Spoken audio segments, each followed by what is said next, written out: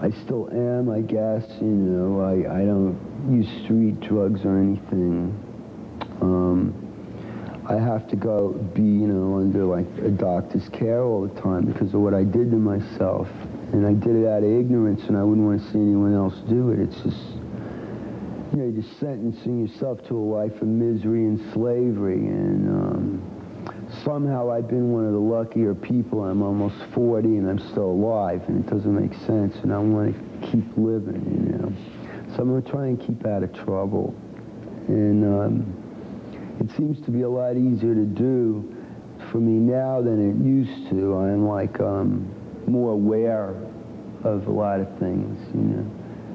When I was like a rock star, as long as I was, it was like a real fantasy type existence. It didn't have anything to do with reality, and I fell for it, and I just fell for the illusion, and I had no way to judge things, you know, and I always got away with murder.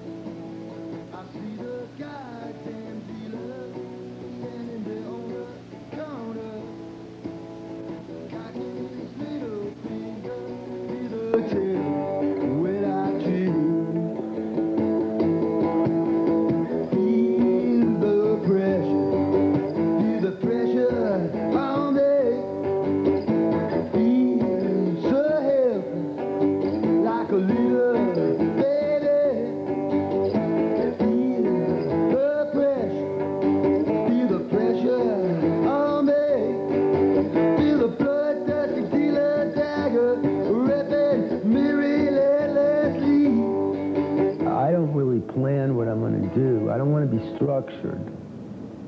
Now I have a general like Ramones type arrangement for any song I play, but I don't stick to that. You know? It is definitely the most comforting way to approach it. I feel very secure, but I'm trying to go beyond that. My own way, my little way with my limited way I can. That's what I'm trying to do. A lot of new songs last night. Some of them? Yeah, all of them were just about new, except some of the covers I did. I did Voodoo Child and Like a Rolling Stone, and then Chinese Rocks and I Want to Live, and the rest was all new songs I wrote this year. Where's that stuff coming from? What inspires you? It's all autobiographical and my little, you know, it stems out of my degree in streetology and, you know, like that kind of stuff. And it's like, I don't know, it's like some kind of beautiful anger or something, I don't know. I tried to write a little romantically this time. I've been trying to do that for years, you know, and I think I finally could do it this time, you know. I don't know if it's worth it, but I think it is. Yeah, it is. Anything to be good over bad is worth it, you know. But to try to, like, sing about love, it's like kind of, was difficult, you know, but I was, like, breaking up with my wife after 11 years. I wanted to write a song, you know, by one to her, so I did. And then I got a new girlfriend, so I started writing all these songs about her, and I never did that before, you know. And then I write some, I had a song up there, what I wrote about the Ramones. It was, I forget this literature term, a metaphor, you know, where the metaphor I used was I compared the Ramones to a pet dog that I had as a child. And this is just a fantasy, you know, the story. But it relates to the situation where I have to take them and shoot them because they're too old, you know, and then I bury them, and I dream about them. You know. That's what it is. It's just like some kind of visual dream that I put down like that and sing about.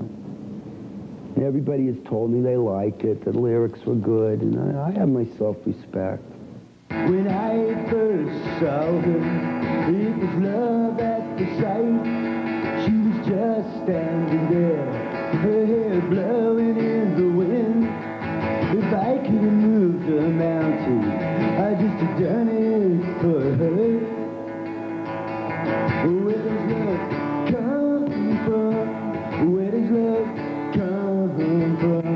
It must be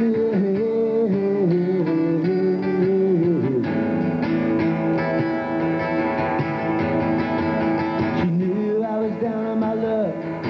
I was trying to hide it from her, trying to be as gentle as I can. But Laura could tell from the hardness on my face that I was a broken man. Where does love come from? Where does love come from?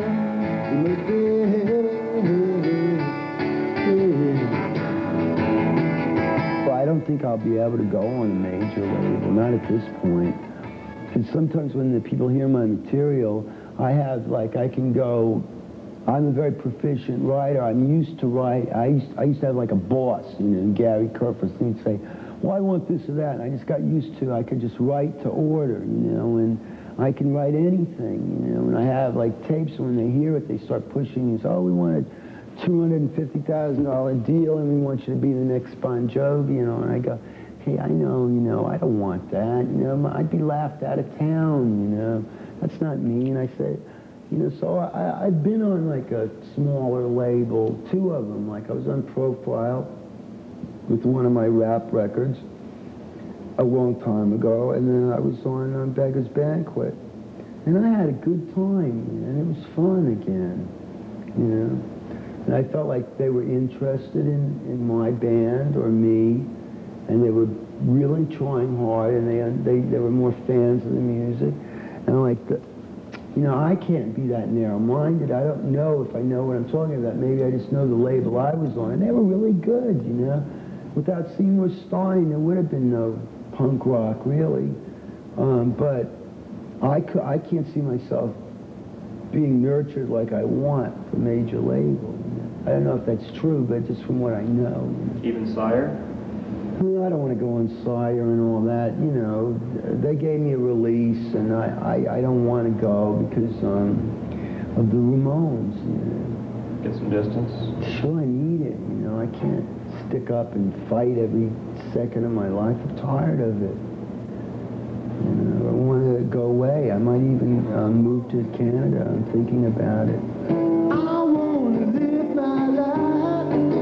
I want to live. I want to live my life.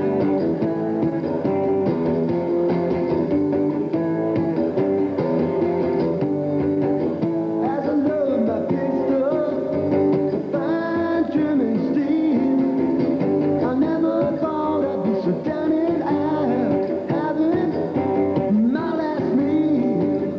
But I know I can do it. It just took a few years as I execute my killers. The morning is here. Oh, I want to live. I want to live my life. I want to live. I want to live my life. I give what I got to give. I give what I need to live. I want to live my life.